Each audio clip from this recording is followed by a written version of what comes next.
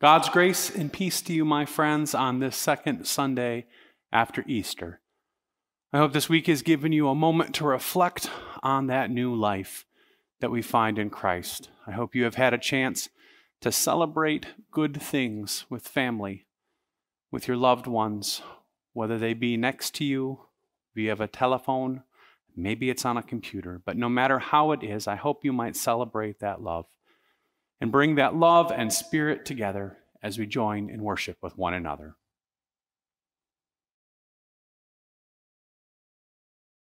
All hail the power of Jesus' name, that angels prostrate fall.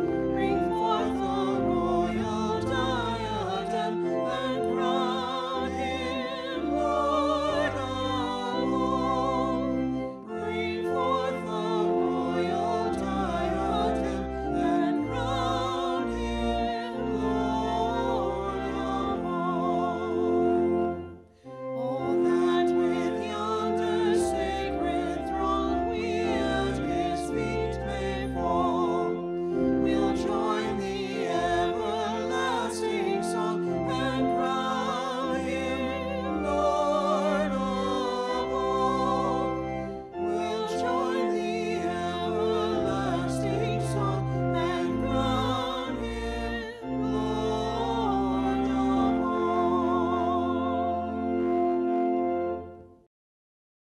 Would you join me in our call to worship? The day breaks, and God does not let us go. the hour calls, And God does not let us go. the evening falls. And God holds us fast. Let us turn to God in worship. Would you join me in our opening prayer? Holy One, what a blessing and privilege we share here in this sacred space among our loving community. In the mystery of your grace, we are, all of us together, your people, and yet we are not the people you would have us be. We are at times impatient with one another. We think our way is the right way, and we fail to realize how important it is that we not only tolerate, but support and care for one another. Forgive us, change us, renew us, give us new life, so that we may love and serve you in this day and forevermore. And in your Son's name we pray. Amen. Surely the presence of the Lord is in this place. I can feel his mighty power and his grace. I can hear the brush of angels' wings and see glory on each face.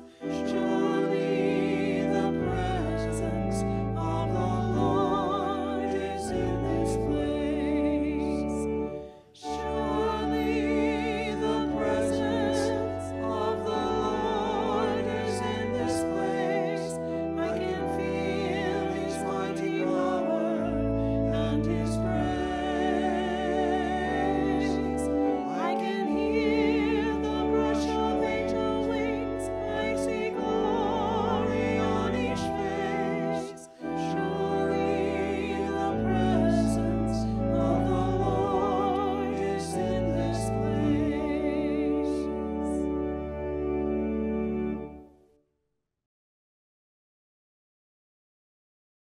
Our scripture today comes from the 3rd chapter of the book of Acts. One day, Peter and John were going up to the temple at the hour of prayer, 3 o'clock in the afternoon. And a man lame from birth was being carried in. People would lay him daily at the gate of the temple called the Beautiful Gate, so that he could ask for alms for those entering the temple. When he saw Peter and John about to go into the temple, he asked them for alms. Peter looked intently at him, as did John, and he said, "Look at us."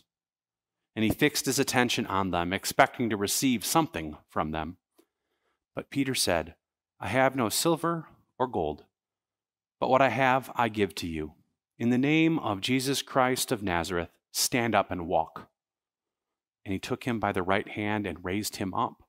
And immediately his feet and ankles were made strong. Jumping up, he stood and began to walk and entered the temple with them, walking and leaping and praising God. All the people saw him walking and praising God, and they recognized him as the one who used to sit and ask for alms at the Beautiful Gate. And they were filled with wonder and amazement at what had happened to him. Here ends our reading.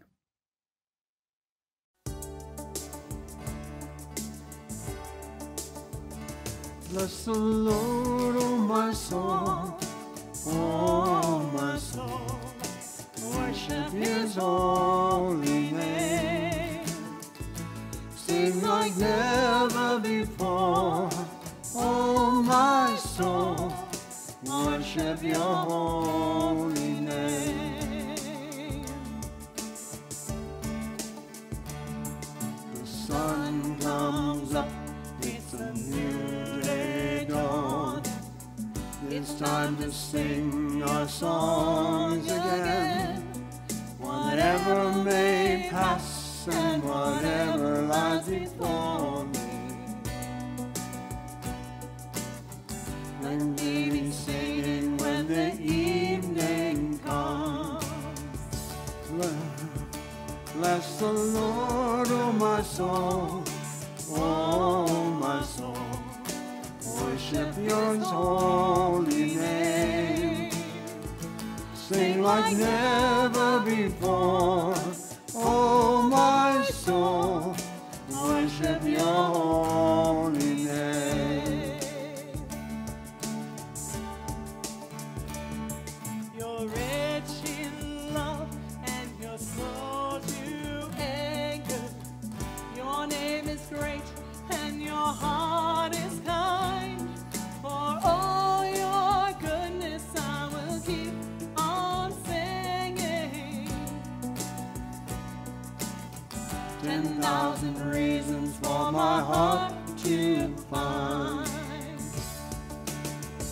Bless the Lord, oh my soul, oh my soul. Worship his holy name. Sing like never before, oh my soul. Worship your holy name. And on that day when my strength is failing, the end draws near and my time has come. Still my soul will sing your praise unending. 10,000 years and then forevermore. Bless the Lord, oh my soul, oh my soul. Worship his holy name. Sing like never before, oh my soul. Worship your holy name. Bless the Lord, oh my soul, oh my soul. Worship his holy name. Sing like never before, oh my soul. Worship your holy name. I will worship your holy name.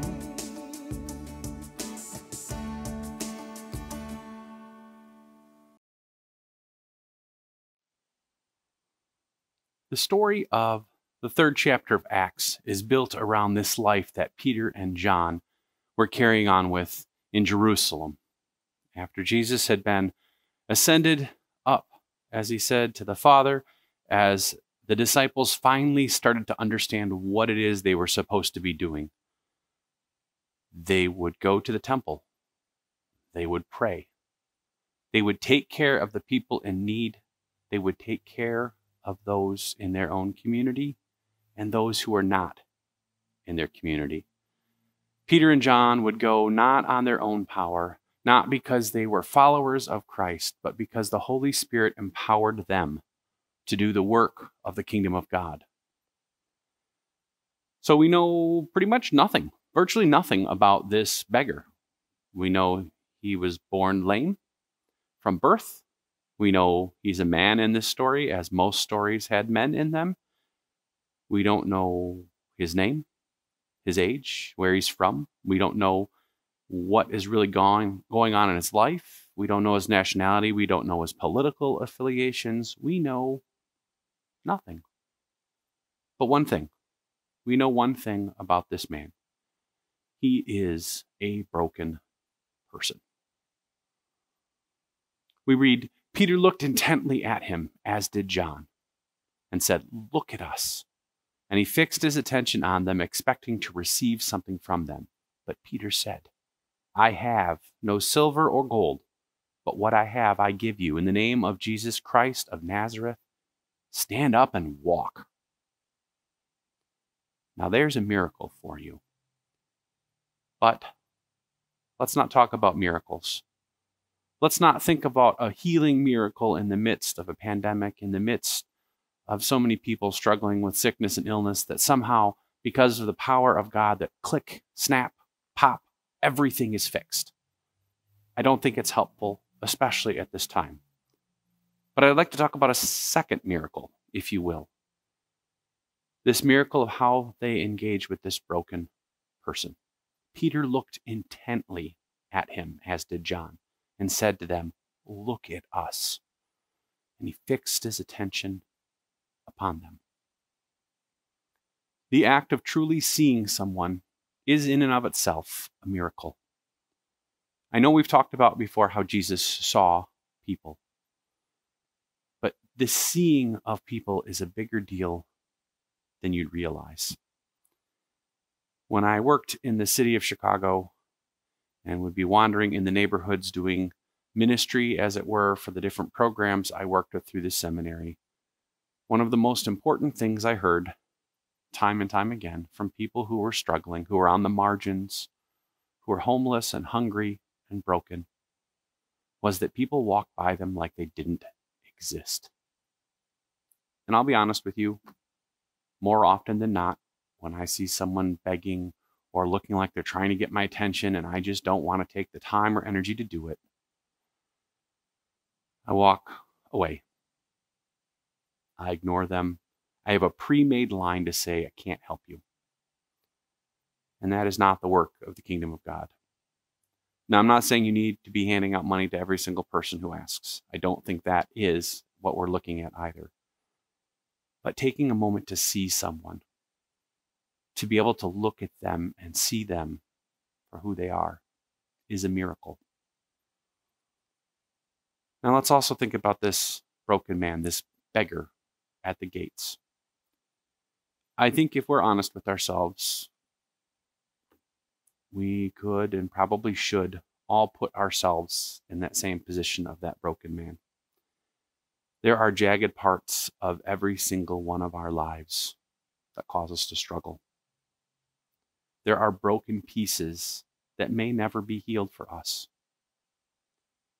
And we should have empathy and compassion for that broken one, because we know what it is to be broken. So here's the rub. You can't start the healing process until you're seen. So, what is it in your life that's broken? What is it that needs healing in your life? What needs to be seen? Maybe you're not quite ready to go there yet. Maybe you need to be seen more deeply by the one who calls you his own first, before you can be seen and known and start that process with those closest to you. But in this time of waiting, even we have the ability to perform that same miracle of Peter and of John, that same miracle of Jesus, by seeing others. Maybe this time of waiting in this pandemic, maybe this time of waiting in the time of the coming kingdom of God, is a call for us to better see one another. Maybe this time is calling us to more deeply connect and care for those in our midst, in our congregation, our neighbors, our community. Maybe we can build the kingdom of God even further in this time of waiting by seeing each other better, by recognizing that we are all God's children, holy and beloved, no matter what. So what are you waiting for? You've been issued the invitation. So what are you waiting for? May you be seen in your brokenness. May you be seen by the living God whose presence goes with us in all that we do. May you be seen this very week as the wonderfully created child of God that you are. So, my friends, go and do likewise and see one another. Amen.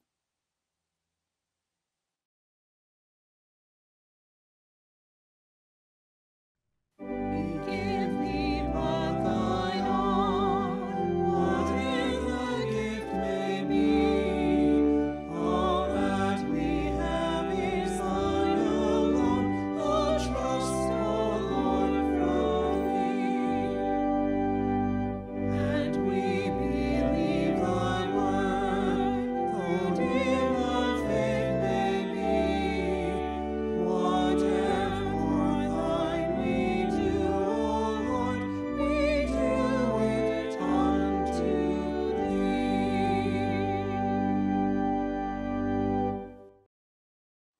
Would you join me in a time of prayer? God, we give you thanks that we may be a community even if we are scattered. We give you thanks that the hearts and minds of all of your people who gather in the name of St. Paul's share the love of Christ in their heart, share that same love for their friends and family and neighbors, the love that calls to them to say, you are a child of God. We give great thanks that we might come together as a people to worship, to pray, to celebrate our faith, to live the new lives that come in resurrection, that we might do and be the people you have called us and created us to be. We would ask that for all of those who are sick and struggling, for those who are finding loneliness to be overpowering, that you be with them. Give us strength and courage that we might minister to them, to remind them that they are not alone. Help us when we stumble, lift us when we fall, and in all things remind us of the goodness of your Son, the way that he lived his life and called us into that same new life.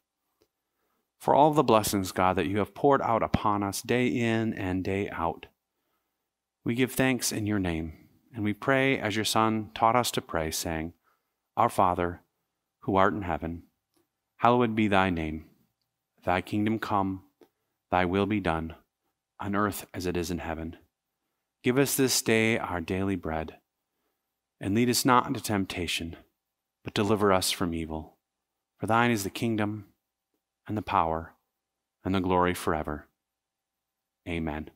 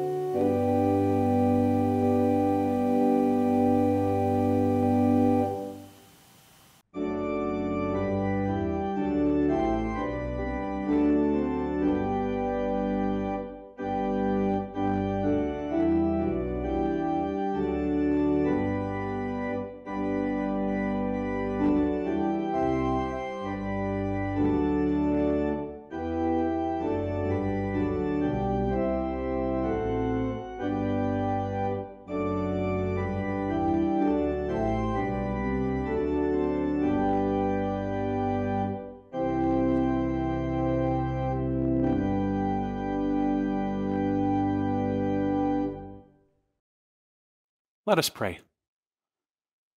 God, we give you thanks that we have gifts to offer. We offer up our very lives in service for you and your kingdom.